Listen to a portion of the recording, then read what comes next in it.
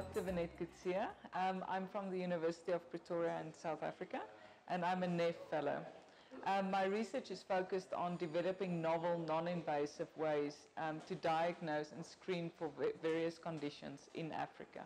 Africa is really ready for this kind of research that we are doing, or that most NEF fellows are doing, in the sense that new technologies are coming up, and many African governments are listening and are taking up the opportunity to introduce these technologies in different fields. One of the big challenges we have in Africa is that we have really big gap for the scientists in Africa to be really in, let's say, in a hot topic in science and technology. And that is because one of the things, like, we are disconnected from the rest of the world. In the sense that governments have the possibility and the capacity to create an enabling environment for good research to happen.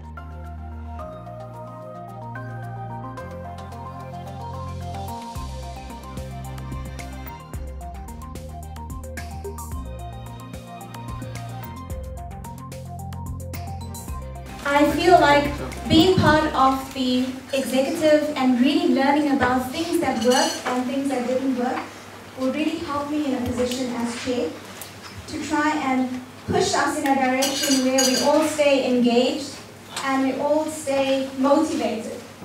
Come people, stretch out your able hands across these vast African lands. Don't be constrained by the discipline divide and tap into the richness of our African pride. Water, land, food and energy. Bring forth solutions for our own liberty, for a better, brighter tomorrow. Let us lead, not just follow. Let the world hear our voice. Let's awake. Future Africa.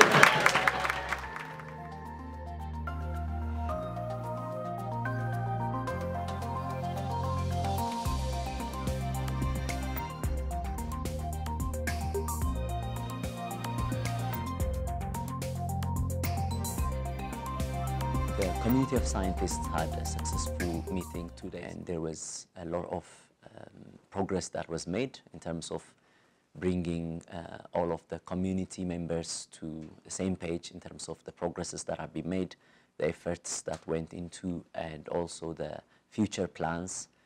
And it was an incredible to see that starting from the September 2017 in Kigali, the first meeting, to now, there has been a lot of trust that went into the community that we can actually contribute a lot in making the transformation of Africa to a knowledge-based economy, and we can play a definite role. And that was very, very obvious to see that everyone had bought that idea, and they were willing to contribute in many ways.